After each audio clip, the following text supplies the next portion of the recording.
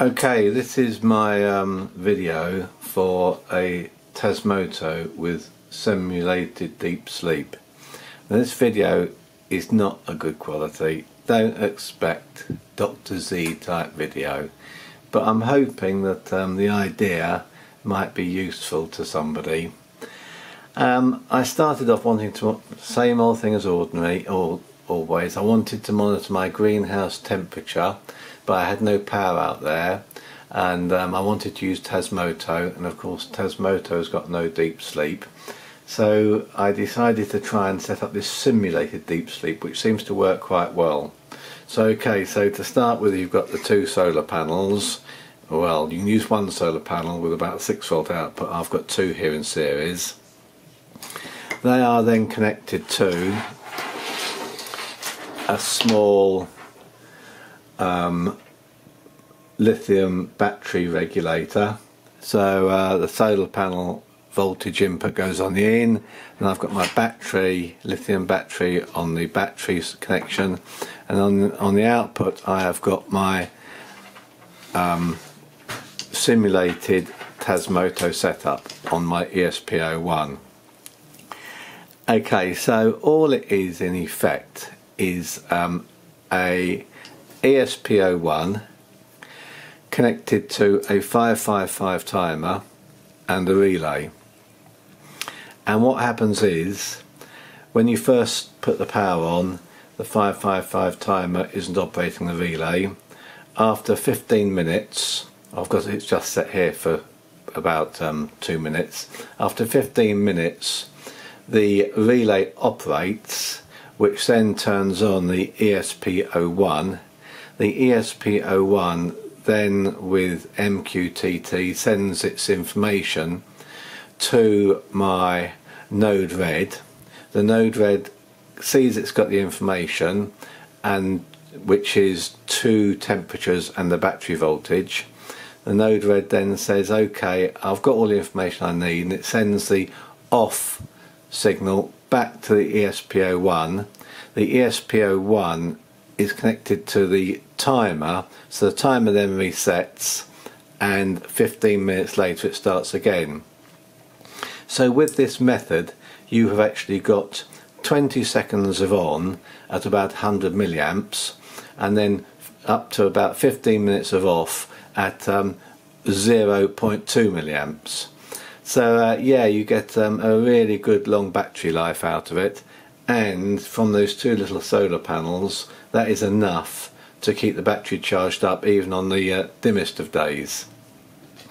So what I have here is the circuit diagram for the ESP-01. You can see the relay contacts over here, the AMS11173 voltage regulator, which you need because the lithium battery has now put up to 4 volts, and the ESP-01 won't like that, so it needs to be reduced to 3.3 volts. So this regulator just gets operated from the relay contacts, from the battery, output of the regulator 3.3 volts onto the ESP-01. The ESP-01 has got two GPIOs set up, one to DSB1820B temperature senders on GPIO2, and the other GPIO, which is 00, goes off to the timer board. 300 ohm resistor on the timer board, so it doesn't discharge the capacitor too quickly. At the top here, you have just got the solar panel connected to the input of the lithium battery charging module, and then you've got the battery connected to the battery connections, and the output goes off to the timer. And also the ESP-01 negative goes to the timer as well. So ESP-01 negative goes to the timer, which connects to the output of the lithium module, and the positive here goes off to the timer positive connection. Okay, so put that to one side. Now we have the timer connection. This is the timer circuit, all very simple, normal 555 timer stuff. So you've got a 330 microfarad capacitor connected to a 1 meg potentiometer. I just put that in there so I could vary the timing as it was off for. 300 ohm resistor which goes off to GPIO00. So when GPIO00 goes low, when you get the off signal, it discharges this capacitor, which turns off the 555 timer, which turns off the relay, which disconnects the ESP-01 and everything off. 15 minutes later, timer fires up, relay operates, ESP-01 comes back on, and all starts all over again. Okay, so I do apologise again for the video, but maybe the idea is there. So if we look at the screen now, that I've got set up here, I'm just going to move the camera. I don't know whether I can cut it afterwards, so I'm going to move it as we speak. So up we go to my screen. Okay, so here we have got the ESP-01 output. This is just a little display. So down the bottom, this is the graph of the voltage, and you'll see it goes on and off every 15 minutes. This is the graph of the two temperature senders, and this is the voltage display as well, just showing how hot it is, or sorry, well, the voltage of it. 2.537 millivolts at the moment, and the two outside temperatures. You can probably hear the relay clicking on and off as I've got it set to just about 1 minute. Okay, then we've got the actual node red flow, all very simple stuff.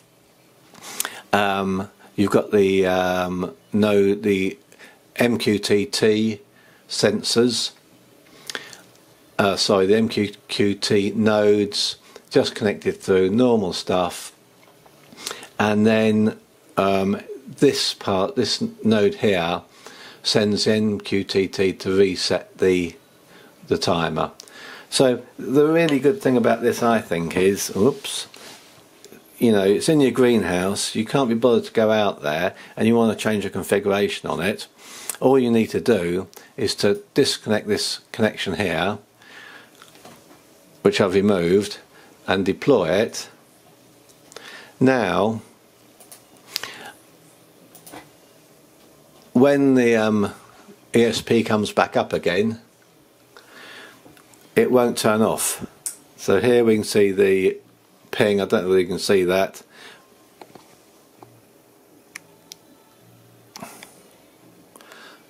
Okay, so it's just come back on again. It's now responding to the ping. You probably can't see that. I do apologise for this absolute rubbish video. Okay, so it's responding to the ping. If I put this link back in again and deploy it, I'll just toggle it on the directly. So now if the ping's gone off again, in 15 minutes that ping would start again, but I haven't got it set to 15 minutes at the moment, just for this demonstration. I've got it set to about 1.5 minutes when the relay will reoperate and we'll see that ping back up, come back up again. I'm going to put, I don't know whether it's any use to anybody, but I'm going to put my two circuit diagrams on a link below this video, and I'll also put the node red flow below this video as well on a link. Of course, you will need to change your topics to match however you've got your Tasmota set up. And of course you'll have to go through everything to set up your Tasmota yourself, but there is so many videos out there. Dr. Z does a great one. Okay, I just heard the relay click, so it's come back on again there, and now it's sending its information, and once that information has been received by node red, it's now sent the GPIO00 high signal. 555 timer is now turned off the node red. We can also see this operating on the Mqtt Monitor. I'm using Mqtt FX. So here you can see that let me just get that down a bit more and zoom in a bit more, so hopefully you've got some, so you can see it a bit. Oops, there we go. Okay, that's about as zoomed as I can get it for the moment. Well, you might not be able to read that, but it shows the power on, the voltage, and the two it should also show the temperature. Okay, the temperature is actually here in this state, and then it sends the off signal, which turns it off, and it starts all over again. Okay, as I do say, I do apologise for this crap video, but you know, the idea might be useful to somebody. I think this would work with it'd work with anything really. It needs just to be turned on and off. So I've got it going with an ESP-01, which I do find pretty unreliable, but you could easily use ESP8266 node MCU and have more sensors on it, and then you get your deep sleep, because Tasmota, as you know, doesn't have deep sleep. Okay, well, that's about it. Thanks again. Bye. Okay, there's two things I forgot to mention. The actual temperatures come in on the topic telly, whatever you've named your topic, and then sensor, so you can see the two temperatures there. Also, the relay board I use, which I really like using, if I can get it here, is this little relay board here. Okay, it has got a high-low selector here, and this has to be set. You have to buy one like this, otherwise you'll need to monitor your 555 timer circuit. So this has to be set to be low. So that means when the input goes low, the relay operates. And this is because with this timer circuit, let me zoom back out again. When it's doing its long period of timing, the output on pin 3 is high. So it's going to be high for 15 minutes or 10 minutes, whatever you set yours to, and then it goes low to turn on the ESP. So when this goes low, the relay board operates, and that is why you need the high-low selector on your relay board. They're pretty easy to come by, but a lot of them don't have that high-low selector on it, and it is really useful if you're using 555 timer circuits, because the output tends to be the wrong way round from what you want it, I find, and it saves fiddling about with transistor inverters, etc.